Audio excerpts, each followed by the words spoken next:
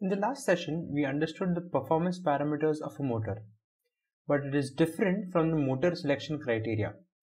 We select a particular motor based on the overlap of its performance with our criteria.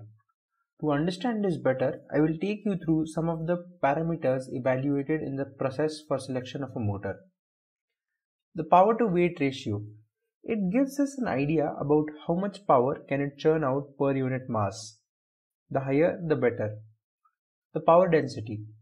In applications with packaging constraints, power density helps to find out how much power is being churned out per unit volume. This parameter is very generic in nature. The aspect ratios, mounting locations, dimensions, orientations will play a greater role in the selection process. If our design is not mature enough to handle the complications introduced by liquid cooling, a constraint is added in the selection parameters. Also, the overall system complexity should be tried to be reduced to a minimum. Simpler solutions are more reliable and easier to build at scale. Efficiency overlaps will be covered in upcoming videos. While we are at selecting motors, have you ever wondered how traction motors are different from industrial motors? Motors have been in existence and have been used in industrial and home applications for more than half of the previous century. But can we just pluck out a motor from a pump installed on top of your borewell that pumps out water? The answer is yes and no.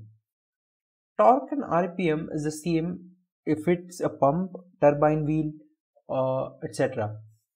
We can install that motor in our two-wheeler, but be aware, it's not the best way to go about it. The motors found in the industrial drives are generally of constant speed application. The bandwidth of torque variations in these motors is quite narrow. The design is optimized for those applications. To get better understanding, we can see the NEMA classification, National Electrical Manufacturers Association, an association for electrical equipment manufacturers in the United States. The classification have multiple classes. The classes are defined based on slip percentage, starting current, locked rotor torque, breakdown torque, and other factors. Class A is generally used for fans and pumps. Class B is also used in fans and blowers for HVAC applications. Class C finds its purpose in positive displacement pumps and conveyors. Cranes and hoists have Class D motors. Now all these are on one scale of the balance, and the traction application electric vehicle motors are on the other.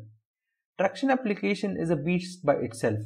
Its torque and RPM band is too wide for one class of motor to encapsulate it. If we use a variable speed, variable torque based on traction application, which can give you accelerations at any speed, you can expect to have easy rides.